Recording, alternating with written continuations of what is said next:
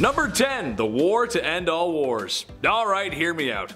Everyone knows about World War I, but that doesn't mean it wasn't weird. World War I was probably one of the weirdest wars to ever be fought, technologically speaking.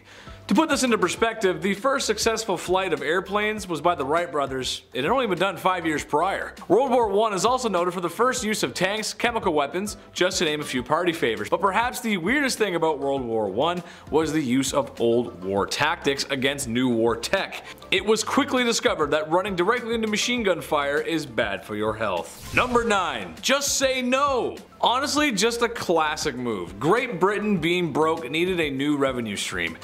In total Pablo Escobar style, the British forced their way into China where they fought a war, and China was forced to cede over Hong Kong and other ports, along with letting Britain come in there and just sell all this delicious opium. It's weird because this is a similar tactic to what you'd see with cartels and gangsters, not a country. If old Ronald Reagan knew what was really happening during the opium wars, he'd be rolling around in his grave. Just say no, kids. Number 8. The Pig Wars. This is so weird it could only be real. So here's the rundown. After America had beaten Britain in the Revolutionary War, it was time for Manifest Destiny, expanding westward. The British were doing the same thing. They got to the Pacific West Coast and everything was cool, except for some islands not too far from the mainland. It was heavily debated on who owned these islands. Surely this can be resolved without conflict. Yes, it can be, and don't call me Shirley. Well, it almost turned into another global war, actually. Both Americans and British were living on the island, and when a British-owned pig had gone one step too far and eaten out of an American field, that pig paid the price with his life, causing tensions to escalate to the point where the Navy and high-ranking officers got involved. Partially being stoked by an American who, to this day, no one knows the method to his madness, but was honestly just looking for a fight regardless. What a crazy guy. Shot a pig, we're gonna start a war. Number 7. The Anglo-Zanzibar War. Never heard of this one, I bet. And as a comedian, I can appreciate the comedic value of this war. Not that wars are funny, but trust me, you'll see.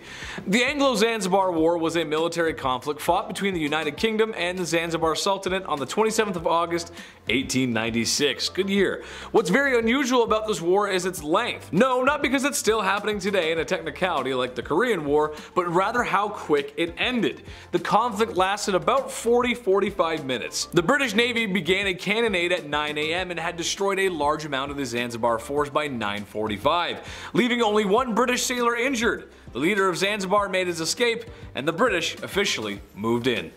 Brutally moved in as well, actually. It was an occupation, it wasn't good. Number 6. For the Emperor. This one is my personal favorite on the list, as it's a story too crazy to believe, but it is very true. Strap in for this one, folks. What do you call it when the war you were fighting ended 25 years ago, but the enemy still thinks it's on?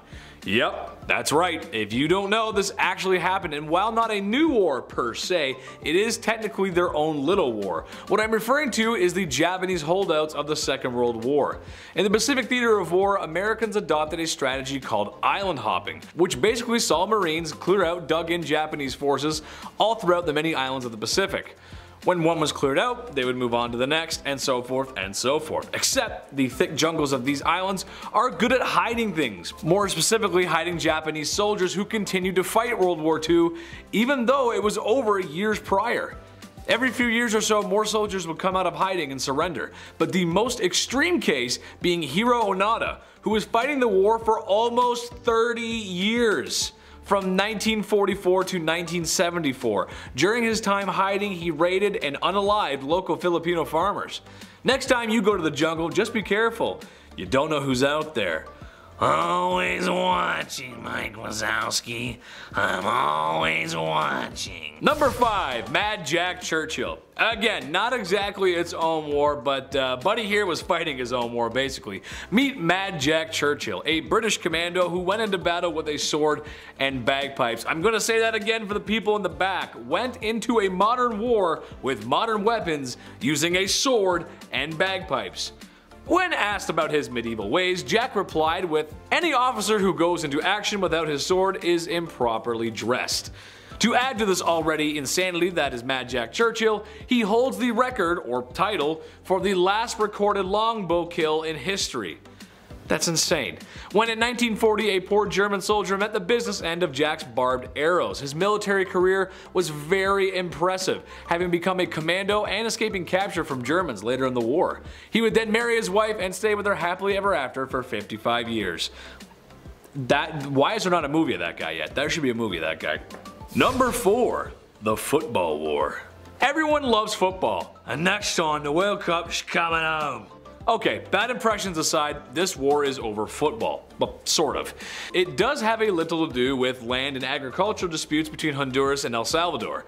The dictator of Honduras at the time began to use El Salvadorians as a scapegoat, which made tensions sour between the two Central American countries. As it turns out, it was time for the 1970 World Cup and they were facing each other. But after some classic sabotage by both teams, tensions got even worse, as Honduras began to crack down on immigrant farmers from El Salvador. They'd had enough, cut all diplomatic ties, and declared war. Sometimes referred to as the 102nd War since it was so short, but sadly thousands of people died and it didn't really solve anything. But we still got football though, right? Come on, everyone loves football. Number 3, the Falklands War. If you look at the globe and take a look at the very southern tip of South America, then slightly east of that, you won't see very much.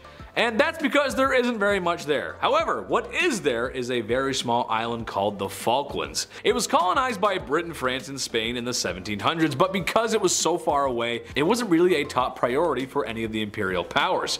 Everyone kinda had more important stuff going on. Well, fast forward a few hundred years and now Argentina wanted a piece of the action. Thinking taking the islands was going to be a cakewalk, Argentine forces took over. Britain, feeling like Argentina didn't respect the holy playground rule of dibs since they left a plaque on the island stating that it was theirs, went to war.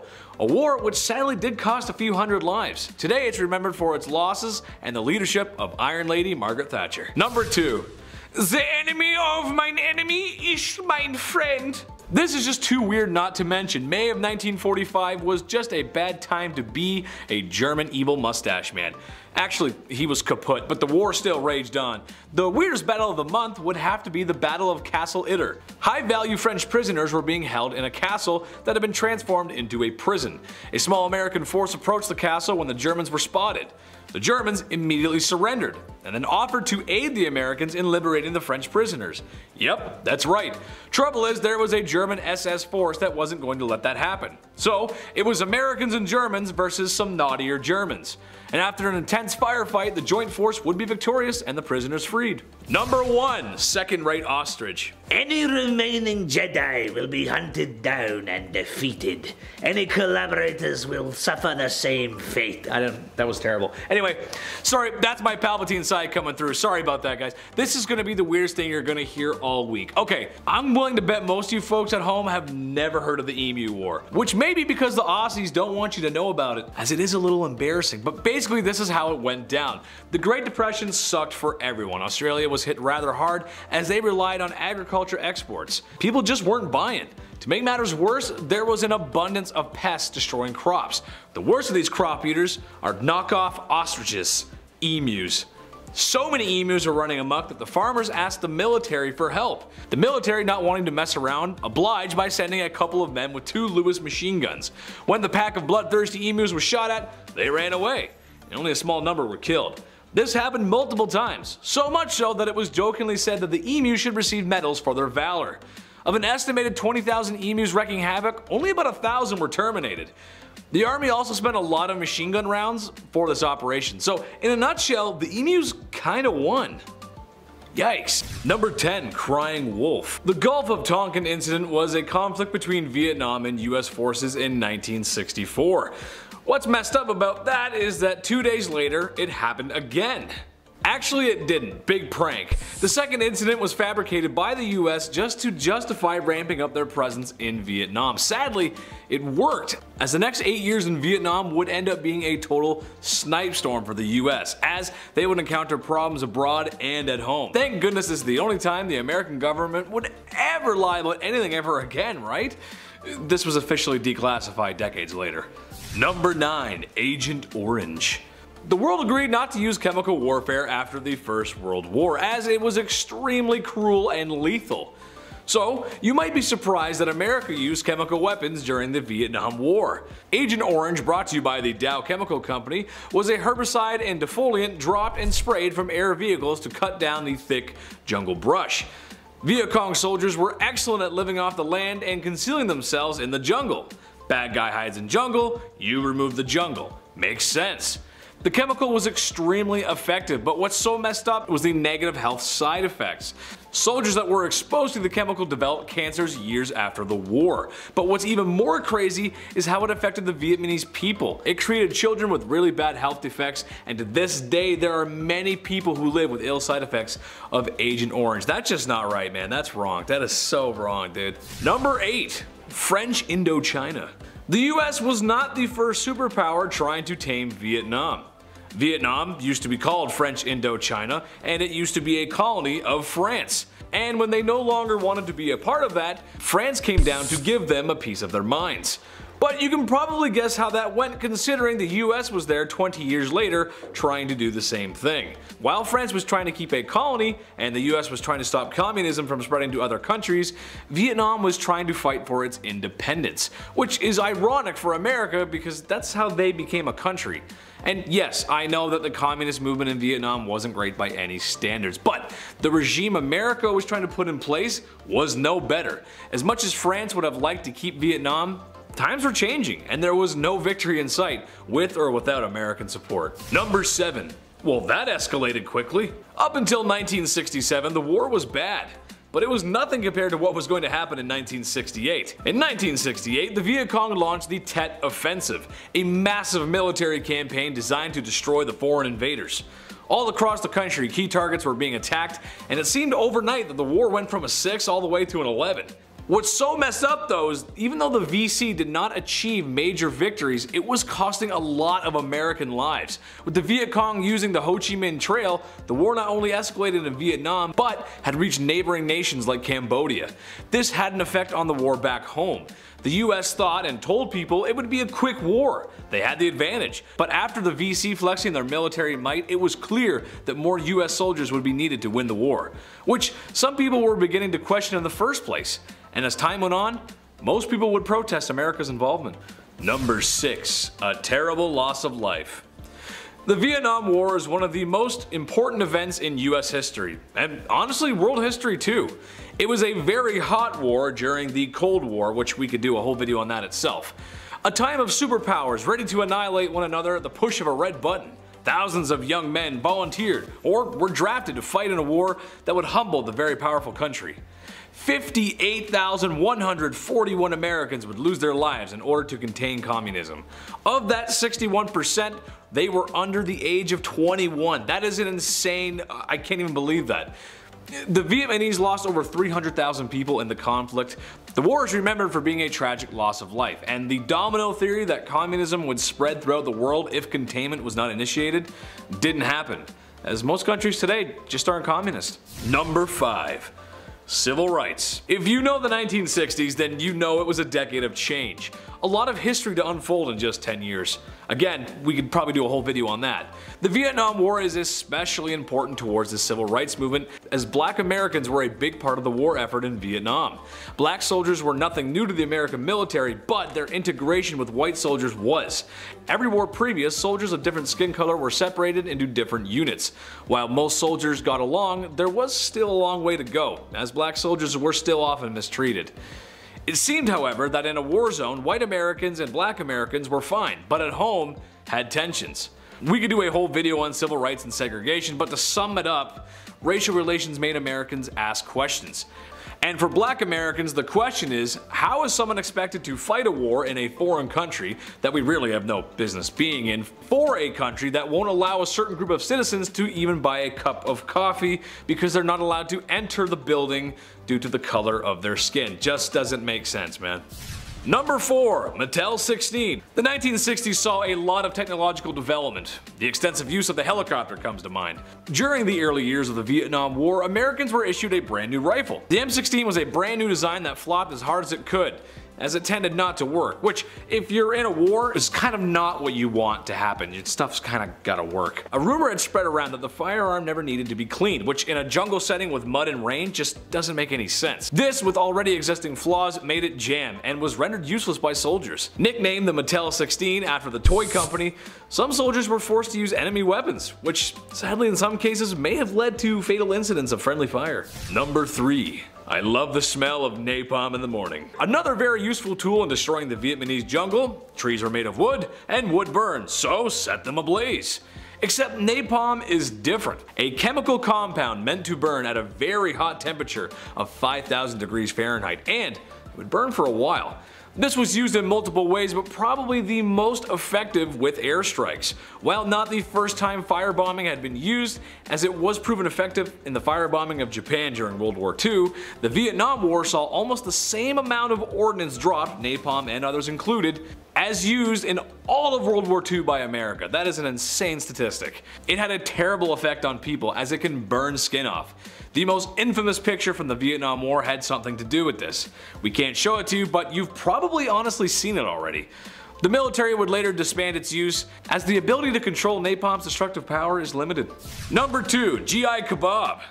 While the Viet Cong may not have won many battles against the US, they were still formidable fighters.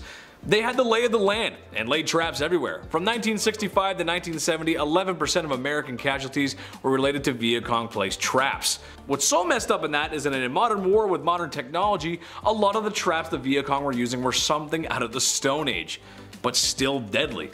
Improvised explosives, swinging spike balls, tripwires, single shot cartridges, and snake pits right out of Indiana Jones. I can't even believe that's real.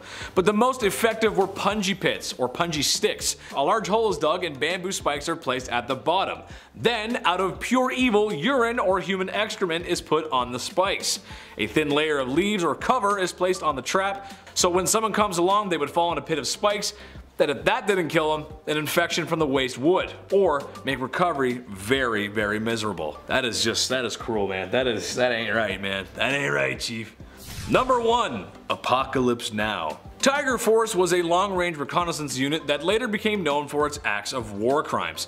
Not sure if there could be war crimes when everyone's doing naughty things, but okay. To quote Martin Sheen in Apocalypse Now, charging someone with murder around here is like handing out speeding tickets at the Indy 500. And like a scene right out of that movie, the members of Tiger Force had a tradition to make necklaces out of ears. I'm going to say that again. They made necklaces out of ears. There are a number of things Tiger Force committed that are honestly just not safe for life. But that's war at the end of the day. War is hell. Number 10. Live long enough to become the villain. Saigon isn't Saigon anymore, and while many great efforts were made to thwart the Viet Cong, the finger quote good guys lost. There's a little bit of irony in the story, however. Think about it for a second. America was a colony who fought a very hard battle for their independence against the most powerful foreign power at the time. Fast forward to the Vietnam War, and here they are trying to fight a war for independence against the most powerful foreign nation. Different in details, but the same in broader terms. Sadly, it was a tragic loss of life on both sides, and while you always want to pick out the hero in every story, in war, it's not exactly black and white. More of a gray area. Number 9. No more heroes. Looking at photos of soldiers coming home from war, you'll see people hugging, cheering, laughing, kissing, and raising a glass to toast the return of their sons and daughters. There's a famous picture from VJ Day that you've probably seen, as a sailor kissing in the streets. However, sadly for Vietnam vets, the return home was not with welcome arms, cheering crowds, or celebrating of any kind, really. The veterans were met with pretty much the opposite. Vietnam was the first war to ever really get the media coverage that it did. For the first time, Americans at home got to see what was going on. And it wasn't pretty. Over time, disapproval for the war grew to the point where it was protested, and soldiers did not receive the care that they needed. As much as we'd like to meme nowadays with Vietnam flashbacks, these soldiers' mental health was not dealt with. PTSD, depression, and a country that didn't want them were very real for shell-shocked men returning home. Number 8. one of many wars. Despite Walter Cronkite and Bob Hope's coverage of the war, and that's kind of a joke for people over the age of 60, Vietnam was a war in a series of armed conflicts during the Cold War. Yes, for Americans it was the most memorable to say the least, but there were many hot wars that took place during the Cold War. I'm not really sure how it got that name, but okay. The Vietnam War was a byproduct of the Cold War, just like these other wars and conflicts. For example, the Ethiopian Civil War, the Ogden War, the Dominican Civil War, the 6 Days War, just to name a few. Vietnam was the last time US forces would fully send troops on the ground like that for at least a few years. All the previous wars I mentioned were more the style of proxy wars. Basically, the United States and Soviet Union would vicariously fight through much smaller, less powerful nations. Basically, it's like getting your big brother to fight for your little brother. Number 7. Rainbow chemicals. Remember the last time when I talked about Agent Orange? Well, there was actually a whole rainbow of colored lethal chemicals used. Orange for trees, Agent Blue to destroy the rice supply, and a few other varieties and colors as well. They became known as the rainbow herbicides. The side effects of these chemicals were horrible, creating birth defects in children whose parents have been exposed. Many people still live with these conditions, and unfortunately, children born today still have birth defects. Clearly this stuff is awful and should never be used again. I went to the chief's lab last night and he took a look at the chemicals and he said, that's not it. Number 6. Ho Chi Minh. The man behind the madness, or at least the communist revolution that he so desperately wanted to take over. Born in 1890 in what was then Indochina, a French colony, his beginnings of being a leader and anti-colonial views started quite young after being expelled from a school for such beliefs. He eventually found his way to France in 1919, where the Treaty of Versailles claimed Vietnamese freedom. His pleas, however, were not heard. A Japanese occupation during World War II and a rise in communism in the East was slowly adding ingredients for a revolution stew. Weird metaphor, but let's run with it. France, wanting to take back their colony, had started the Vietnam War. Now in charge of the communist revolution, it would be a decades-long fight with America and South Vietnam before claiming their bloody victory. Could have been prevented. That's crazy too. Like, he went to France and he's like, give us freedom. They're like, no, sacre bleu, you get back to where you came from. Number 5. Helicopter War. Probably the most iconic iconography of the war is the Bell UH-1 Iroquois, or better known as the Huey. The Vietnam War was the first war to see extensive use of helicopters, and honestly, I'm not sure how Americans would have fought the war without them. One of the main reasons the Viet Cong were successful was because they knew the land. They knew the jungle, and used many tactics to their advantage, oftentimes the jungle being their best weapon of defense itself. Even though chemicals and napalm were being used to help unjungle the jungle, it's the extensive use and effectiveness of the Huey helicopter that gave America the technological edge it so needed. For anyone that was actually there, I can just imagine the relief of soldiers that they must have felt when seeing those green beauties come barreling out of the sky. The helicopters turned out to be a great design and was used for many years after the Vietnam War. Number 4. Draft dodging. Grade 12, what a great time to be alive. You're about to graduate. All your friends are excited about spending one last summer together before everyone goes off to college. Maybe you'll spend some time down at the beach, go hang out at the mall, or maybe you'll find a summer fling at a summer party. Nice. And just as you were about to put those bell-bottom jeans on, your mom says you got a letter. Oh no. You just got drafted into the Vietnam War, and it looks like you'll be spending your summer looking for a guy named Charlie in the jungle. That's weird, I wonder where he is. This was a reality for many young Americans who found themselves looking at a piece of paper that either meant they could die in a jungle or be in trouble with the law. However, when option A and B suck, go for C. In this case, that was draft dodging. Americans who received the mandatory volunteer letter fled in decently large numbers to other countries so Uncle Sam couldn't have his way. Man, he ended up here in Canada. Number 3, Napalm Girl. I briefly touched on this in the last part, but Kim Fantee deserves a moment of her own. There's a picture that made it out of the Vietnam War known as Napalm Girl. Well, Kim is that girl. Again, we cannot show you the image due to its graphic nature, but it's basically screaming Vietnamese children running down the road after a napalm strike near their location. Unfortunately for Kim, she was an innocent victim of total war. Her clothes were burned off and her skin was severely damaged by napalm, leaving her with scars and reminders of a horrible past. Almost 50 years later, she's still around to tell the story, and how she used faith and forgiveness to forgive those that caused so much pain and destruction to her country and herself. The photograph of Kim is probably the most infamous image of the war, and maybe the 20th century, and is a part of the media coverage that helped inspire Americans to pull out of the war. Number 2. I don't think we're in Kansas anymore. Good old Tricky Dick had just become president, and he had a plan to end the war in Vietnam, but first, they had to invade Cambodia. Why Cambodia?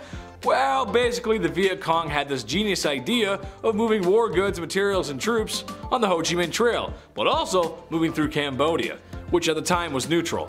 The US just wasn't looking there at first. However, when it was realized it would be a tactical good decision to stop that from happening, for poor Tricky Dick, the invasion of Cambodia felt like he was furthering the war rather than trying to bring it to a close. To make matters worse, the Pentagon Papers were leaked, and it was discovered that America had increased involvement and not decreased.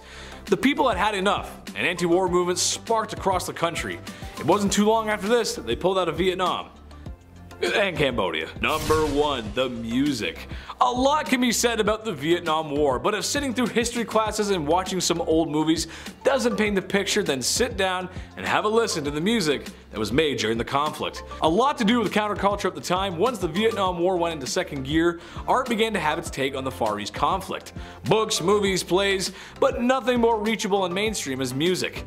The Doors, Rolling Stones, Jimi Hendrix, and the classic CCR. If your thoughts of Vietnam don't feature Fortunate Son by CCR, is it really a thought about Vietnam?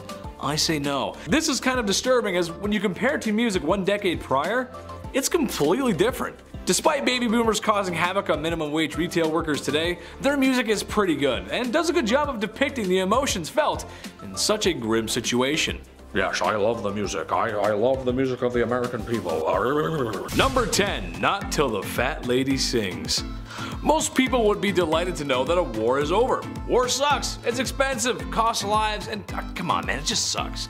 Officially, North and South Korea have not signed a peace treaty. That's right. Although they both agreed to an armistice in 1953, on solid paper, there's no surrender, which technically means they're still at war. This sounds bad, but it can't be, right? Not as if tensions between these two could ever be high. It's not as if they're scheming of ways to undermine each other and just waiting for an excuse to open the biggest can of whoop ass at a minute's notice, right? Everything's fine. I don't know if everything's fine. Number 9. Up and down. The Korean War was a great military success and everyone went home happy. Very nice, great success. Just kidding, actually. It didn't really solve anything. What's so messed up is everyone just kinda ended up where they started.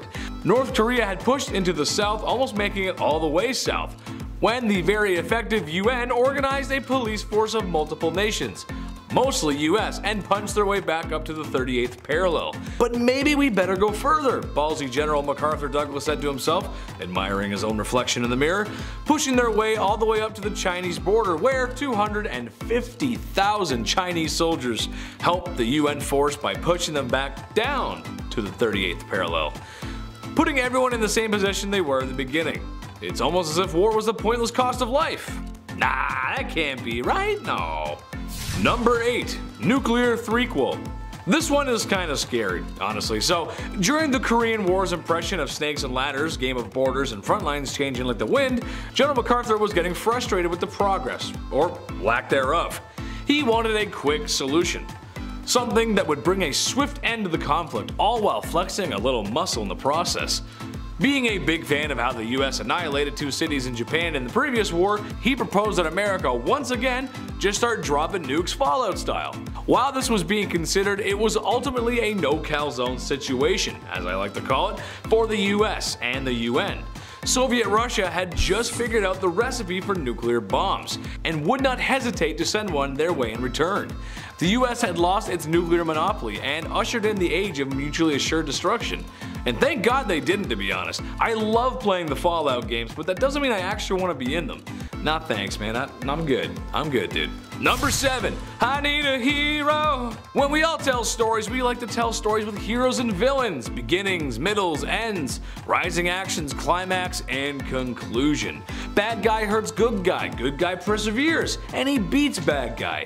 Credits roll as the hero walks off into the sunset. Now I'd like to tell you that the Korean War was a tale of good versus evil. but it's more like bad versus evil. Korea was split between Communist North, supported by China and the Soviet Union. The South was supported by the UN and the US. Each has their own dictator wanting to unify Korea in their own image. Yes, the communists were not very nice, but the right-wing dictator installed by the US was arguably just as bad. So in short, a super awesome time to be in Korea. Number 6. Tootsie Slide. This one goes out to all the fans of MacGyver, you're gonna love this one. So during a very cold segment of the Korean War known as the Chosen Mountain, nicknamed Frozen Chosen by the very cold Marines that were stationed there, temperatures were below -25°C and morale was lower. Well, actually their ammo count was. So the Marines radioed in an airdrop for Tootsie Rolls, which was just a code name they had given to mortar shells. Apparently the radio operator receiving this message did not understand this, and the actual chocolate candy Tootsie Roll was airdropped to the Marines instead. Yeah. Not wanting to waste this processed American delicacy, Americans went full MacGyver and discovered that once chewed and placed in bullet holes or in things that needed to be filled, the treat made for a decent enough repair. If women don't find you handsome, they should at least find you handy. Number 5. Stranger Danger. We all know if there's a van that rolls up to your neighborhood and there's a man inside offering free candy, it's gonna be a bad time. Well, North Korea might have had the biggest and baddest van in the neighborhood, as it's estimated that 84,000 people were kidnapped during the war. That is so many people. Why was North Korea putting so many faces on the side of milk cartons, you ask? Well, it was mainly a forced repopulation tactic, which again is so messed up I can't even begin to tell you how wrong that is, but also may have been the beginning of a super secret spy program, where North Korea was interested in having biracial spies, making it easier to infiltrate the enemy. Just one of many nefarious activities North Korea has been up to. There is no spy program in North Korea, and I am not saying, I am absolutely saying this of my own free will. Please do not send help. Number 4. Not actually a war. While there were a lot of bang bang shooty shooty killy killy during the Korean War, technically it wasn't really a war, even though it feels like one. Being referred to as a police matter. Yeah, the US sent a lot of troops to fight this not war, which in case you're wondering how that's possible, you can take a look at Congress, as Congress never declared war, setting a new precedent. Although after the millions of dollars spent, the loss of thousands of soldiers on each side, plus the UN force being comprised of 16 other nations, I'm not exactly sure how it's not a war. That's like me saying I did not do my English essay because it's not an English essay. It's a 2-page opinionated piece that should be 4 pages, but I didn't read the book and just used Cliff Notes. Sorry, Mrs. M. I mean, come on, can you blame me? Have you ever actually tried to sit down and read Lord of the Flies? Not in a school setting? I called the chief last night, you know what? He said it wasn't it. Number 3. Top Gun. Ask any military history guru or anyone who's got a thing for it and they will tell you that after World War II, military tech was about to get a little crazy. On September 8th, 1950, something a little spicy happened in regards to both military and aviation history. The world's first all-jet dogfight took place. Americans in F-80s and communists piloting the infamous MiG. Despite a movie that I actually think isn't very good, this wasn't great for the Americans. Yes, they did end up shooting down the enemy, but it was clear that the MiG was outperforming the F-80. Forced American aviation to come up with something just a little bit better. Come on guys, you can do it. Number 2. Just in case. So it's been years since the Korean War. They've been split in half. DMZ is there. Everything's kosher, right? Well, not exactly. If you followed the news in recent years, you know that North Korea has been doing some unsavory testing with ballistic missiles. However, what some people may not know, and it's kinda messed up when you think about it, is to this day there is still a large number of US soldiers stationed in South Korea. 30,000 to be exact. A remnant from the Korean War, but something that many would consider to be a necessity given the hostile nature of the North Korean regime. Hopefully things stay in a stalemate and don't escalate. We got enough problems on our hands right now. On a side note, there's also a large concentration of US soldiers in Japan as well. Not directly related to the Korean War, but they are in close proximity just in case anything sneaky happens. Okay. Number 1. Big boom, little changes. World War I changed lives. It dissolved century-old empires, completely redrew the map. World War II doesn't happen without World War I, and it was so bad, the whole world swore to never let that happen again. Heck, even wars from centuries ago had more cause and effect. The Korean War is very different in this regard. Like previously mentioned, the communists were bad, but the capitalists were not much better. While the lines may not be as blurred as some wars, the outcome was completely different to what most people were used to. When World War II ended, there was cheering in the streets. When the Korean War ended, there just wasn't much to show for it, besides a tragic loss of life, debt, and a new theory about communism that would literally make the exact same thing happen in Vietnam 15 years later. Seriously, the comparisons are uncanny. It's like the exact same thing. Crazy. Number 10, hold the mustard, please.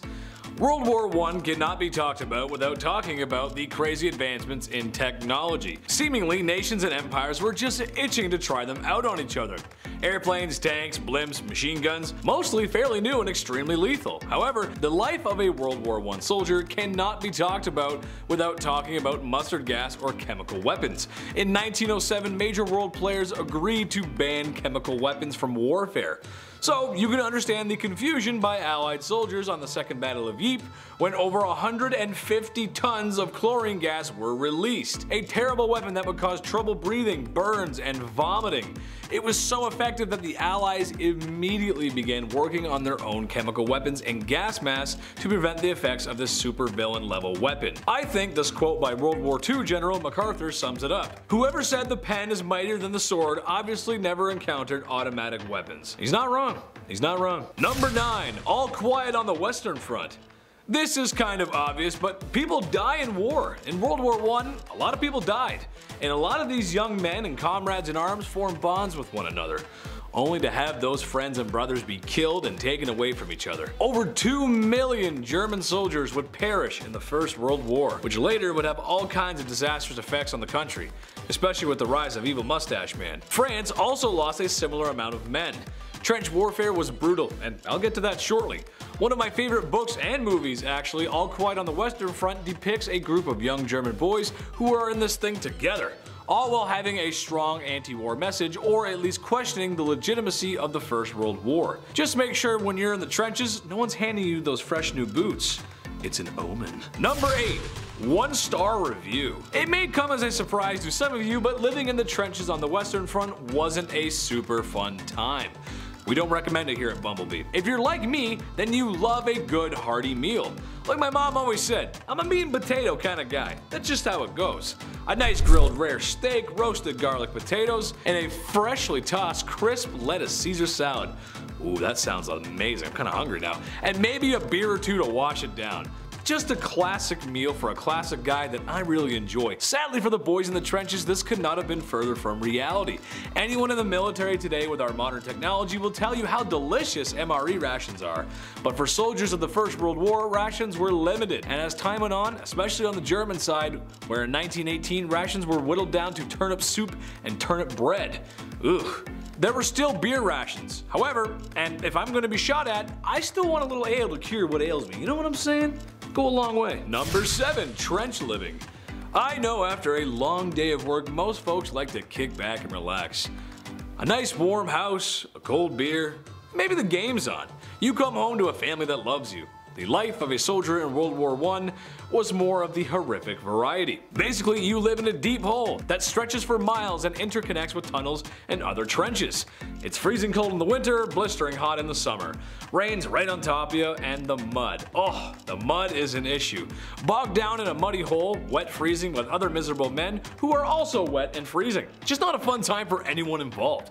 I love winter and a good rainstorm here and there, but the difference is I get to come out of the cold after a long day making snow angels or jumping in puddles. The impending doom and being soaking wet would damper anyone's mood. Number 6.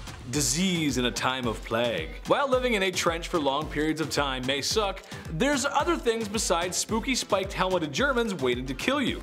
Bullets, bombs, and artillery are lethal, but you had a very high chance of dying from disease. A lot of these trenches became isolated from supply lines for multiple reasons, and sometimes could be a logistical nightmare, meaning supplies were oftentimes difficult to come by.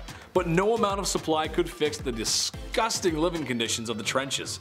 Soldiers claimed by the war would often just rot, as recovering fallen comrades was made difficult in trench warfare, making diseases very easy to catch. Besides influenza and typhoid, the most common sickness would be trench foot, or gangrene, where really the only thing to treat it is a trip to the medic's hut with a saw blade to amputate your foot, in which is a pain I cannot even begin to imagine. No thank you.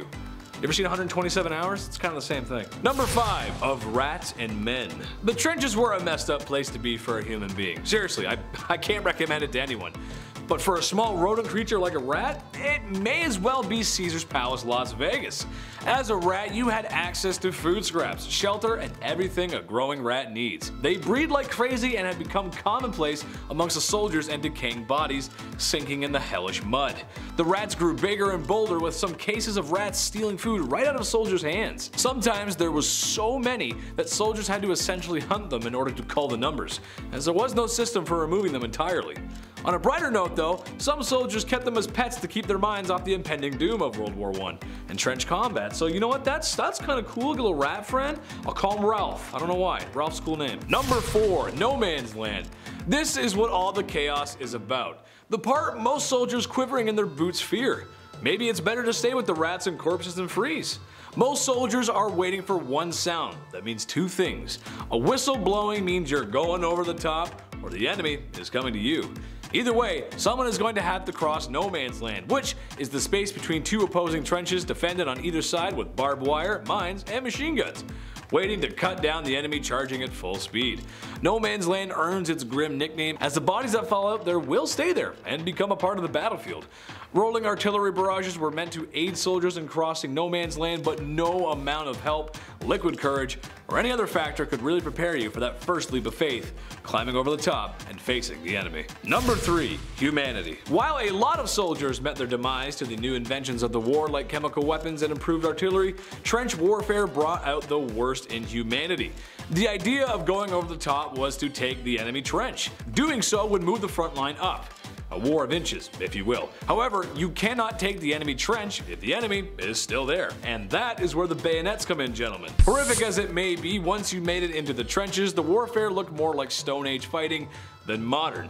Swords, knives, rifles in close range, clubs, mallets, and homemade blunt objects, and sometimes fists, were used in an intimate setting of a muddy trench just to kill each other, often being some of the most brutal and intense fighting of the war. Even after all that, taking the trench was difficult, but defending it was more, as oftentimes armies went back and forth trying to break enemy lines in between trenches. No thanks. Number 2, sharks with frickin' laser beams. Okay, I know the title's a little misleading, but hear me out. Airplanes and aviation had only been invented a few years prior, or at least a modernized version of them. So humans gained the ability to fly, something people of the past could only dream of. So what's the first thing humans do to this amazing revolutionary invention? Can we weaponize this? Yeah, it's kind of messed up to think about, but when we gained the ability to fly, one of the first real uses we used it for was to destroy each other. Airplanes did play a crucial role in World War I, but not just for ace pilots like the Red Baron, but for reconnaissance. At least the tank was designed for military application. Leave it up to us to strap an automatic weapon and bombs to one of the greatest gifts ever given to mankind. And the sharks with frickin' laser beams attached to their frickin' heads are the same energy. I think so, at least. Number 1. Merry Christmas. This would honestly confuse me if I was a soldier in World War I.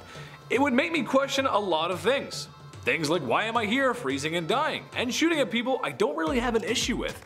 The Christmas Truce of 1914 was a truce by the Entente and the Central Powers, more specifically on the Western Front, who climbed out of their trenches to shake hands and share a moment of peace on Christmas. The soldiers, for the most part, got along swimmingly. What's messed up is a few days later, they were back at it again with blowing up and destroying each other. Personally, I don't know how you could do that after sharing a beer with somebody. Just doesn't make any sense. Number 10. Third-party involvement. You'd be forgiven if you thought the Vietnam War was a really bad war between the United States and Vietnam. Literally every book, movie, or depiction of the late 60s conflict is GIs in green walking through the jungle brush as Huey helicopters buzz over the tree canopies. Chaos surrounding as a Rolling Stones or other influential song from the era plays in the background. The camera pans out to show how thick the jungle is, as the soldiers are always looking for someone named Charlie. Wonder if they found him. Forrest Gump jokes aside, good movie, go see it. Yes, that is the Vietnam War for the US, but there were actually a few other countries involved, more than you might think. The Soviet Union and China were 100% supporting, Vietnamese communists, the French years prior were trying to claim back an old colony, and Australia also sent soldiers to support the effort. And perhaps most strangely, South Korea sent soldiers to aid South Vietnam, so the same thing didn't happen to them. That's just a crazy mix, isn't it? Number 9. Are you done? If you ever find yourself getting captured by spooky, scary communists, maybe you should remember Doug Hegdel, a sailor who was blown overboard by a ship gun and washed ashore to probably the worst shore to wash up on in the 1960s. Maybe that or a nude beach full of hippies, I digress. Doug eventually found himself in a super friendly POW camp. Doug knew he was going to be in some trouble, and if he didn't think fast, was going to be subjected to torment that isn't appropriate for any YouTube or TV show on air. So, what did Doug do? A daring escape, you say? Eliminated all his enemies from the stealth that only a cardboard box could provide? Hang upside down with tri-light night vision goggles and wait for guards to walk by? No, my stealth gaming friends. He played dumb. Very dumb, in order to convince the enemy that he wasn't worth very much, so that in theory they would let him go. Not convinced, the Viet Cong tried to get Doug to spew propaganda. Doug made a 5-head play and pretended he couldn't read. He pretended to be 3-head. After many efforts, the Viet Cong declared him the incredibly stupid one. He was eventually released back to the US, where he gave some intel on the Viet Cong that he remembered over his time locked up, which he remembered to the tune of Old MacDonald Had a Farm. Doesn't get any more American than that. Old MacDonald had a farm. Yeah, okay, anyway. Number 8, 360 all scope. Remember the days of Modern Warfare 2? Remember hitting those early spawn shots on high rise with the intervention? Yes, me too. Times have changed, and although the days of waking up early on Saturday morning to rip a little Call of Duty while your parents fight in the next room may be gone for me, they are not forgotten. I wasn't the best sniper out there, but I could hit a shot or two. However, no energy drink fueled YY ladder stall compares to the White Feather. Meet Carlos Hathcock, a sharpshooter from the Vietnam War whose accuracy would have Robin Hood questioning his bowstrings. He is credited with taking down a lot of enemies from quite a staggering distance away. However, his biggest claim to fame would be his Robin Hood splitting arrow moment. One day in the Vietnam jungle, he spotted an enemy sniper and terminated the threat. The thing is that Hathcock's bullet went through the enemy scope and ended his sniping career. That's one heck of a shot. Mom, get the camera! Number 7, tall courage. Richard Flaherty was unusual to most US soldiers deployed in Vietnam at the time. He was a short king, measuring in just short of 5 feet, which was the US requirement for soldiers at the time. His training proved that while he was short, he was just as effective as the other soldiers.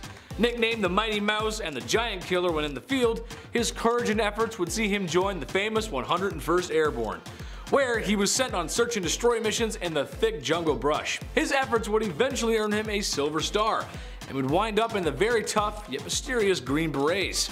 Never judge a book by its cover. Number 6. Yeah, of course I am the American. Larry Thorne was a soldier and a great leader for US forces training civilians in Vietnam. Distinguished with medals and wasn't afraid to get dirty.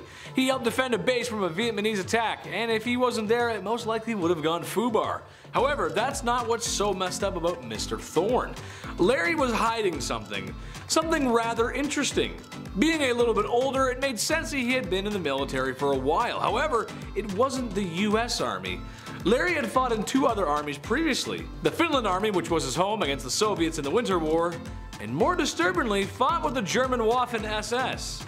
Yeah, I am an American and I have no prior actions that would cause you to have any suspicion. Yeah, sadly for the man with all that experience, he perished in a helicopter crash in 1965.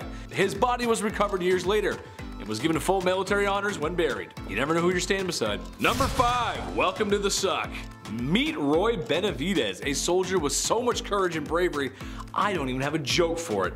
A man who, after being severely injured and told he was never going to walk again, walked out of the hospital 6 months later. He then joined the very tough and elite Green Berets, where he went on a mission and was stuck in hell for 6 hours. A group of Green Berets, including himself, had been pinned down by enemy fire and it wasn't looking too good. Most of the group unfortunately was severely injured or simply just not living anymore. Roy himself had sustained bullet wounds and had been stabbed by an enemy bayonet. He eventually made it out barely alive, and when the doctors got to him, they said he wouldn't make it. So with his last breath of life, he spat in the doctor's face to show he was still somehow holding on. When you look at the full story, it's crazy. It's so messed up. I left a lot of the gruesome details out, but definitely check that one out. Number 4. Hideouts. Officials say the Vietnam War officially ended in 1975. Officially. However, for many, there was much fighting to do. For black Americans, the civil rights movement may have changed things, but there was still a long way to go. Vietnam had a communist utopia to unite and build, and many people simply had to recover from the casualties of war, injuries both physical and mental. However, for one father and son duo, this fighting lasted decades, literally. Ho Van Tan ran into the jungle with his 1-year-old son in 1972 after his village was destroyed by American bombs in Operation Rolling Thunder. Fearful that it would be the end of him and his family, he hid from the war. He hid for 40 years and wouldn't come out of hiding until 2013, when he was in his 80s and his son was in his 40s. The men were frail, malnourished, and had severely rotten teeth. Can you imagine what it would be like to live without any technology for 40 years and then to come out of the jungle and find smartphones everywhere? It's just such a polarizing idea. Messed up, man. Messed up. Number 3. High times in Vietnam, man. Peter Lemon was one of many soldiers in Vietnam whose efforts defending a US base with a machine gun and his bare hands earned him a Medal of Honor. Thing is, Peter Lemon wasn't a Yankee. He was a Canuck, born in Toronto. Becoming a patriot American and joining the war was part of his dream for some reason. What's so messed up about Peter, you ask? It's not about being Canadian in the American Army and really just doing very well. We're cool, I promise. But rather, it's his illusions of him fighting the war that quickly deteriorated. If you were around in the 60s and 70s, you probably took part in a little thing called grass. To say it was everywhere was an understatement, but I mean, hey, these guys were at war. They needed a break. His defense of the US base, while under the influence of the devil's lettuce, is where this point is getting to. Number 2, save the trees, man. Like I've mentioned before, the jungles of Vietnam were just as much as an enemy for the US soldiers as the communists were. Agent Orange was used to help unjungle the jungle, but it wasn't instant working and it took a few days to really kick in. Bulldozers were sent in after to help remove the trees. This for the US wasn't fast enough and they needed a better answer. So it was time to militarize some serious logging equipment. A 97-ton tree crusher that made trees 50 feet tall crumble like saplings. However, the machine was prone to breaking down and did get stuck in the mud. And in case you didn't know, towing a 97-ton vehicle out of the mud while being fired upon is not easy. No thank you, I'll pass. Number 1, actually Apocalypse Now. Yes, the movie. Go watch the movie. The original, not the Redux. You can skip the Redux. While based on the book Heart of Darkness, the movie is based around the Vietnam War, but if you ask me, it does a better job of getting the themes across in a more digestible setting. You can take the movie in many different ways, but even at face value as a movie in the Vietnam War, it's insane. It does a great job of showing the horrors of war, the insanity, PTSD, hypocrisy, and the gore that was the Vietnam War. A war that would leave America slightly embarrassed, as this was a time of great change all over the world. Couldn't recommend it enough though, seriously, go watch it. The horror. The horror. Kicking off the list at number 10, A Day in the Life. So as soon as the sun came up, your life as a Civil War soldier began. You would train day in, day out, preparing for battle. It was important that each soldier knew their role to work together as a unit. Now, I would say that there's no time for fun and games, but they always made time to blow some steam off. In between drills, soldiers would do chores just like we do every day. They would cook meals, do laundry, clean gear, and make sure that everything is smooth. Passing the time was done by playing dominoes or poker.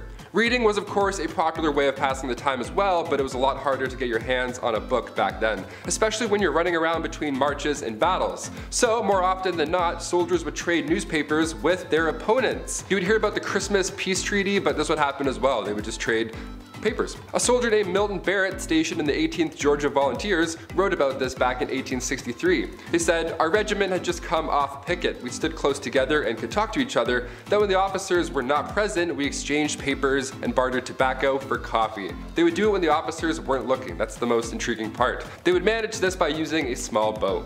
Tricky, always a way. The first aerial photograph was back in 1860. James Wallace Black took this photo not by using drones or any bowling alley crazy technology we have today, but rather just a hot air balloon. This lovely landscape is the town of Boston, and you're looking at it from 2,000 feet. This was a long time before selfie sticks. Even longer before that, hot air balloons were being used in warfare. The first account of a hot air balloon being used was The first account of a hot air balloon being used in war was 1794, when the French Committee of Public Safety created the Corps d'Astrociers, which is a hot air balloon squad. They were used in the Battle of Charleroi and Fleurus, and then 70 years later they were used in the American Civil War. They were pretty large as well. They could fit around 5 guys, where smaller balloons like the Eagle and Excelsior only carried 1 soldier. Those were for stealth flights. That'd be pretty brave. Imagine seeing a hot air balloon coming over the horizon and it has soldiers shooting at you. That's incredible. I didn't hear about any of this growing up. They could reach up to 1,000 feet, so they definitely had a vantage point like no other, and they would communicate with soldiers on the ground using flag signals or, of course, telegraphs.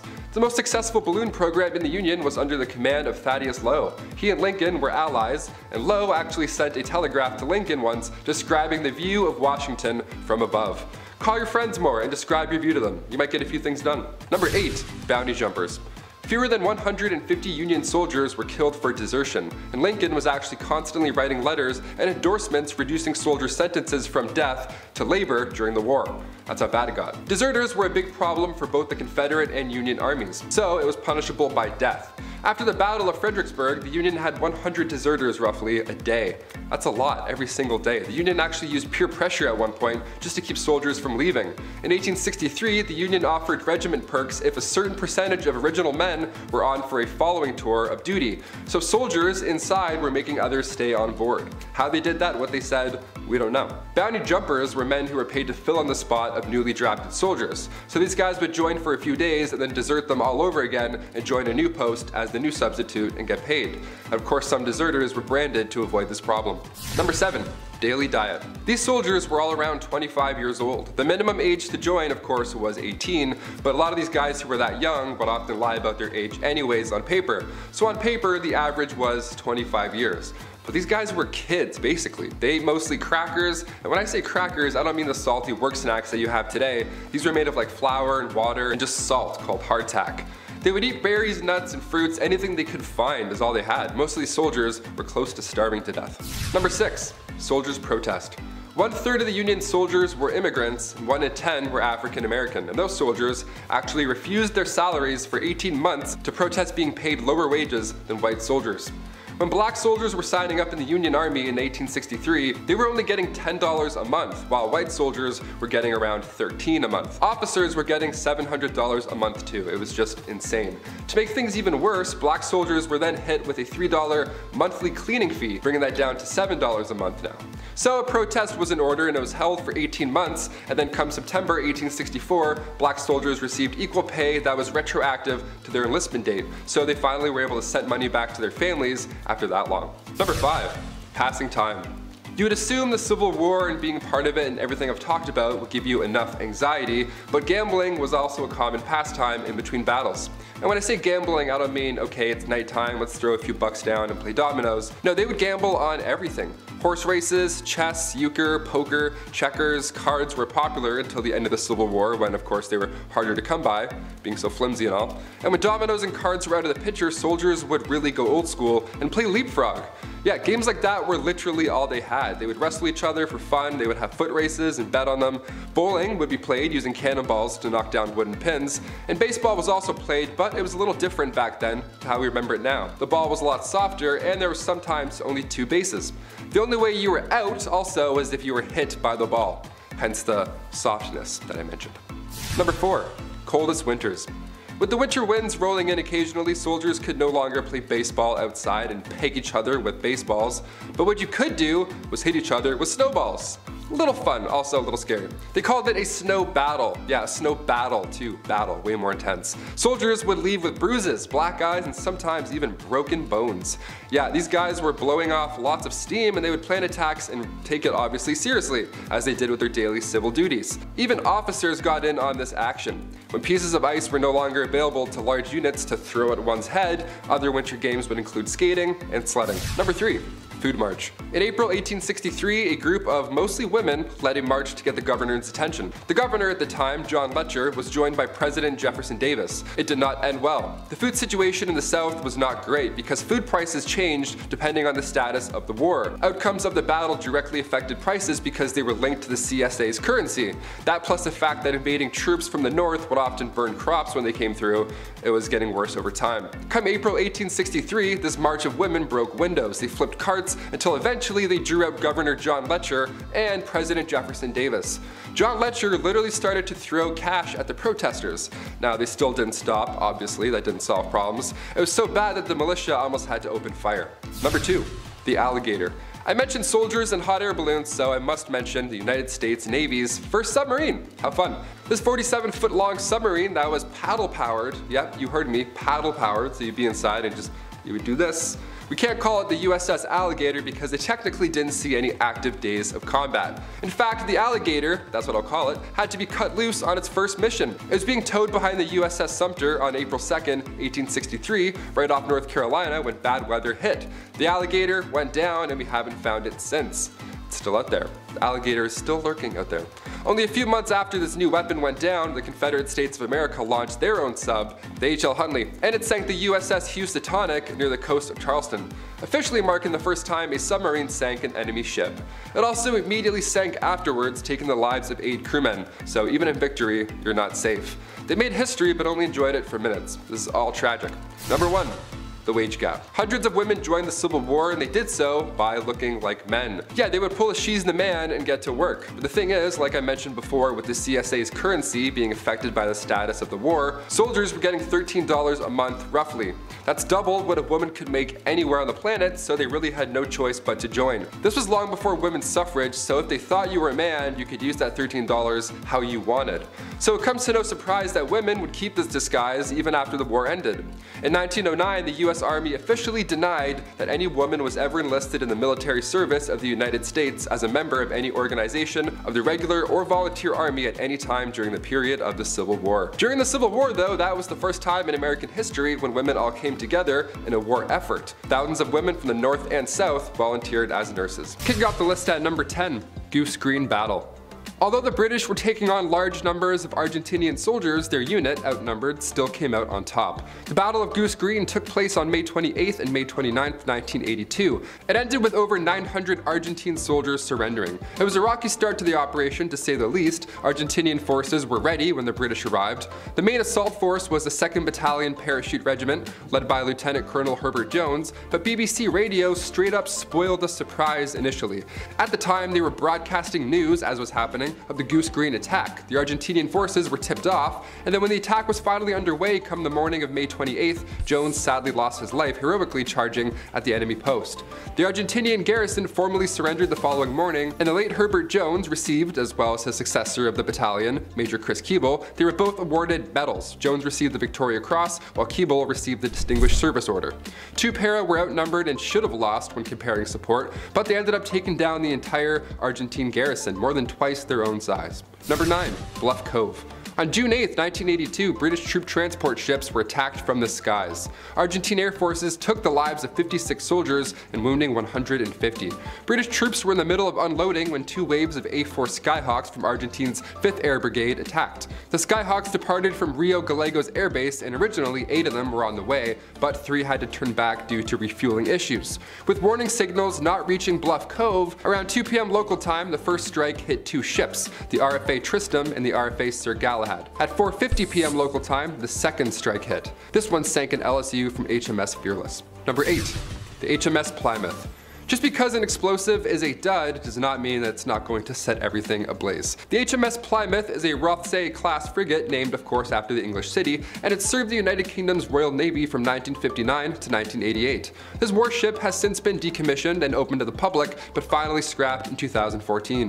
The HMS Plymouth was one of the first Royal Navy ships to arrive in the South Atlantic once Argentine forces invaded the Falkland Islands. Plymouth, the Antrim, Brilliant, and Endurance all combined forces to recapture South Georgia on April 28th. This was Operation Parakeet. On June 8th, during the Bluff Cove air attack, Plymouth was hit from the skies, but the 4 explosions did not go off. They were all duds. One of them ended up hitting the flight deck, detonating a depth charge, and a fire broke out, but none of them really went off, you know what I'm saying? 5 men were injured on the Plymouth, but later on, in the wardroom of the ship, was where the surrender of the Argentine forces was signed by Lieutenant Commander Alfredo Astiz. So there's a lot of history in that one ship. Number 7. Battle of Mount Harriet. Taking place in the late hours of June 11th, 1982, the Battle of Mount Harriet is one of the 3 main battles that took place during the Falklands War. And they happened all on the same night. I keep saying the dates also just to really drive that information into your head, but these operations went down roughly at the same exact time. The British had 42 Commando, Royal Marines, artillery support from a battery of 29 Commando Regiment, and Royal Artillery. British war correspondent John Witherow recalls the naval support at the Battle of Mount Harriet as blistering. Here's a quote from Witherow on the evening of June 11th, 1982. "We were involved with one night attack on Mount Harriet when the Welsh's guards were coming up as backup. This involved marching for several hours on a very dark night through a minefield. Sporadic shell fire slowed our progress tremendously, and eventually we made a base out of Mount Harriet, which was coming under incredible fire from a frigate offshore. The whole mountain seemed to erupt in flame. It seemed impossible that anybody could survive an attack like that. And this went on for well over an hour, just shell after shell whistling over our heads and hitting the mountain. Eventually this was lifted and Marines went in. And to our amazement, there seemed to be an incredible amount of fighting going on. There was a lot of tracer fire. The whole night was being lit up by flares, which cast a dead, unrealistic pall over the whole scene." End quote. 26 soldiers were wounded, and both Corporal Lawrence G. Watts and Acting Corporal Jeremy Smith lost their lives in the Battle of Mount Harriet. Number 6. Mount Longdon. One of the most violent firefights of the Falklands War was the Battle of Mount Longdon. The night of June 11th, 1982, many recall as one of the most horrifying. 23 members of the Parachute Regiment lost their lives while 47 others were injured. Veteran James O'Connell was 22 years old at the time. He recalls being at death's door. "I had dressings covering my face to stop the blood, and I remember being loaded onto a stretcher. I heard one of the guys carrying me saying, 'This one's alive,' and the others say, 'Is he? Well, let's take him back then.' There was a makeshift mortuary, and I think I was being taken there to be placed with the dead." End quote. He was literally on his way. I can't imagine what that feels like in numerous ways. O'Connell was hit in the head and face. A bullet went through his nose and right eye, just went through his cheekbone entirely. And on top of that, they couldn't even get helicopters to Mount Longdon for 12 hours, so O'Connell, as well as many others injured, had to just wait it out. The British forces consisted of 3rd Battalion, artillery support from 29 Commando Regiment, Royal Artillery, Parachute Regiment 3 Para under Lieutenant Colonel Hugh Pike. Number 5. Battle of Two Sisters. The third battle that took place on the night of June 11th was the Battle of Two Sisters. This battle, as well as Mount Harriet and Mount Longdon, were brigade-sized operations that all happened, remind you, on the same night. The British were commanded by Lieutenant Colonel Andrew Whitehead, and the support consisted of Royal Marines of 45 Commando, the anti-tank troop from 40 Commando, with support from 29 Commando Regiment and naval support from the HMM Glamran. Originally, 45 Commando was to seize Two Sisters Mountain overnight, hiding in the darkness, and if there was enough time, use said darkness to advance onto Tumbledown Mountain. Argentine forces were ready, so the second phase of the attack was unable to happen as they wanted to. In total, 22 British soldiers lost their lives, a destroyer was hit, as well as 3 helicopters, 22 were killed with 47 wounded. Number 4. Friendly fire. On the 6th of June, 1982, an incident occurred which claimed the lives of 4 British soldiers. Navy destroyer HMS Cardiff destroyed the friendly Gazelle helicopter. So what happened? How does something like this happen in the first place? Well, the HMS Cardiff was on lookout for Argentinian forces. Supplies coming into the Falklands Islands, of course, is a no-go. So on the night of June 5th, HMS Cardiff was stationed east of the islands, and at 2 a.m. they detected the British Gazelle helicopter, thinking that it was an attack. The helicopter was actually making a routine delivery with both equipment and soldiers on board. So what went wrong here? Well, first, after the Sea Dart missile was fired, the next morning it was assumed enemy fire was initially responsible. The Ministry of Defense stated they didn't want to cause further anguish to relatives while they were trying to piece together what went wrong, so it was a lot happening in one night. So some articles made it sound like they tried to hide it. It was really just they had their hands full and it was an accident. A lack of communication between the Army and the Navy was to blame, but not one individual per se, confirms the Board of Inquiry. The 5th Infantry Brigade had not notified anybody of the helicopter's flight, so it was a surprise to many, especially coming in at that speed to that location. The radar also doesn't look good at 2 a.m. when you see that blip coming in. And on top of that, the helicopter's identification friend or foe transmitter, the IFF, it was turned off at this point because it had previously interfered with the Army's anti-aircraft system. So it was just an accident. Number 3. HMS Sheffield. The Type 42 guided missile destroyer was the second Royal Navy ship to be named after the city of Sheffield, Yorkshire. In response to the Argentine invasion, Sheffield was sent to retake the islands on April 2nd, 1982. Captain Salt had ordered the ship to change course every 90 seconds to avoid submarine threat. The 2 weeks prior to the attack, Argentine forces were training against their own ships, which happened to include Type 42 destroyers, the same class as the HMS Sheffield. So they knew the radar detection distances and their reaction times like the back of their hand at this point. They used a technique called pecking the lobes, which meant that they would avoid detection by flying on the side of the emitting radar, out of sight. The destroyer was hit on May 4th and foundered while under tow 6 days later on May 10th. Number 2. The Battle of Seal Cove. Just west of Lively Island during the Falklands War, the Battle of Seal Cove was also underway. On May 22, the British frigates HMS Brilliant and HMS Yarmouth were supporting Operation Sutton. This was happening right off of San Carlos Bay when they received orders to stop and take over an Argentinian coastal supply boat, the ARA Monsunan. It was a 326-ton British coaster that had previously been owned by the Falkland Islands Company, but during the invasions, the ship was captured.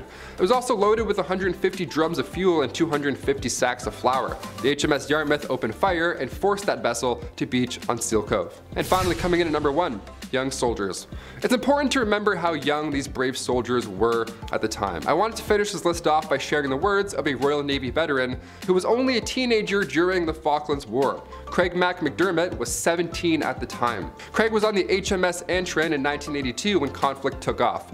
The actual location of the Falkland Islands is different than most expect. Craig explains his initial thoughts at the time. He shared this in the Daily Record last November. When I first heard of the Falkland Islands, like many people, I thought they were just off the north of Scotland. I didn't know where they were, but there's no way I will ever forget them after everything I've witnessed. We were naive and too young to understand the severity of what we were about to encounter. The air attacks were constant and there were several injured during each of the attacks. The suffering was indescribable and something that I'll never be able to forget. Thank you for your service, Craig.